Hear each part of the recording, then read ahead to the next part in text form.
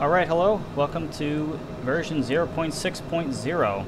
Let's go ahead and show you the features of this one. So, the biggest thing is the readability of the PFD, and the MFD has been greatly enhanced. If you notice, we've changed some coloring around. It's kind of gray in certain areas. Everything's a lot more realistic and a lot easier to read. The contrast is so much better.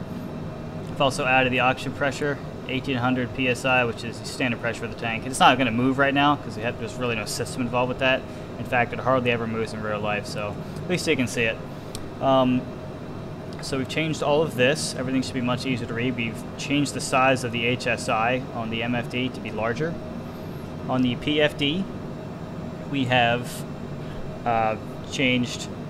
You can see the barrow is a lot better to read now, as well as the Mach number, which also the Mach hold was changed as well. It's not really holding the speed very well, but now you can actually set it and it should be correct. We've also increased the legibility of this a little bit. Oh, what's it doing? So that'll be a lot better. And let's see, what else do we do on this page? Well, I think you can kind of see for yourself. It's so much easier to read now, so you'll probably enjoy that one. Alright, on to the FMS. So in the legs page, we'll just start with that since I had it up. We now have proper crossing restrictions showing. So for example, at Bruin, you're going to have to cross it below 30,000 and above 24. So now it should show the proper altitude constraints. The speeds right now are not going to be correct in every arrival. For some reason, the speed constraints aren't in the same location as the altitude constraints, and we have no idea where it's coming from in the sim, and we can't really verify it. So that'll be for a different time. Unfortunately, we don't have VNav in yet. We're working on it. However, the altitudes here should show up, and they should also show up correctly for the approach as well. So Lima is our final approach fix, 1900. So that's going to be pretty nice. At least you can get a good idea what to expect. The takeoff perf page, we added some better input logic for this.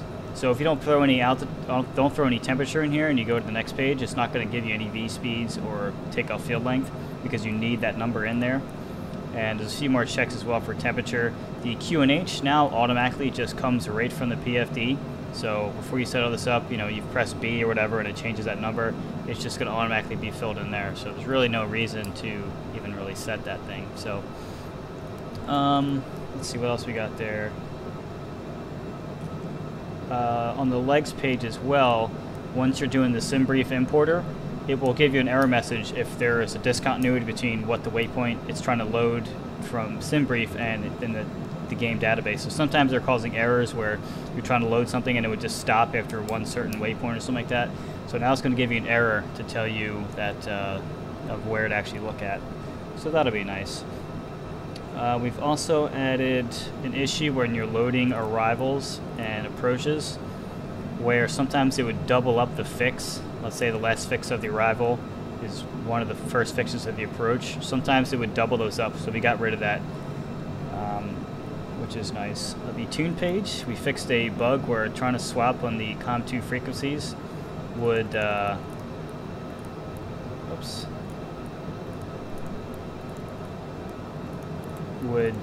swap it on the COM2 side, so that's nice. Now the transponder also works. You can turn that on and off, and it does work for the sim, but it doesn't work for VATSIM yet because they don't have the logic to detect this, but it's in the sim, so it should be good. So once they get that in, you can actually turn it on this way. At least your Mode C transponder is how you do it right here. So let's see, we have... yes. Other thing about the PFD is we now added bearing pointers. So if you go to the PFD menu and scroll down to bearing source, you have the bearing pointers. So these knobs are pain. If you go and select FMS1, you can see it's pointing in the course for FMS. If you went to VOR, and it's not showing anything yet because we don't have anything tuned in here. Let me pull something up.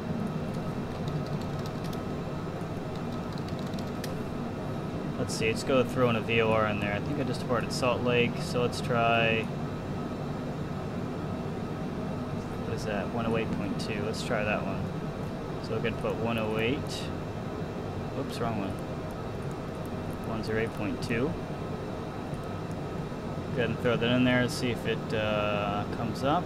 No, it's not coming up. I should have planned this better, but if you put that in, it's going to show, it's going to point to the VOR, and it's going to give you your distance as well. And you can do that for ADF, and you also have the option to,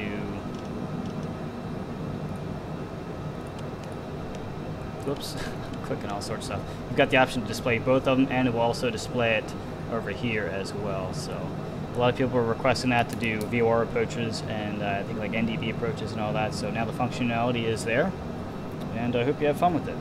All right, so next on the MFD, we fixed the, let me slow down so I don't overspeed here. We fixed the pitch trim here, was actually backwards from what was showing, and we also changed the default elevator position. So now you shouldn't be flying off the runway at 115 knots. So if you're within the green here, you should be okay. We've also changed the ISA deviation right here. The calculation was incorrect. Once you get above 36,000 feet, which is the tropopause generally, the altitude just remains, or the speed, the temperature remains constant up until the stratosphere or something like that. So we've adjusted those values so it won't be incorrect.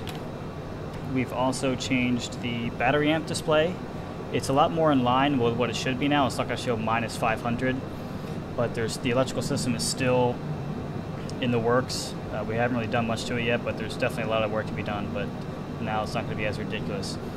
We've also changed the hydraulic system, so now it's actually tied to the N2, which is the gas generator in the engine, and the tower shaft that comes off the N2 runs all the accessories, such as the fuel pumps, the FADEC generator, the alternator, and all that kind of stuff, and the hydraulic pumps. So the hydraulic pumps will spool up 3,000 psi is where they should be at about 20% N2, so they're not going to see this varying at all in flight, so that's nice. And that pretty much sums it up for this patch. We definitely have a lot of work going on in the background as far as VNAV and a new flight plan manager, which allows us much more flexibility than the default program here as far as making our own custom waypoints and crossing restrictions and, you know, doing bearing or bearing distance waypoints and all that, flyover waypoints, discontinuities, vectors. It's a lot of stuff that we're limited right now that we can't do, that we've been doing a lot of stuff in the background. So just be patient. It's coming out, doing a lot of tests, and I think you'll enjoy it. So have fun with this patch. I think a lot of good quality of life improvement, especially with this PFD here and the MFD. I got this backwards, but all right, so I guess I'll see you guys around.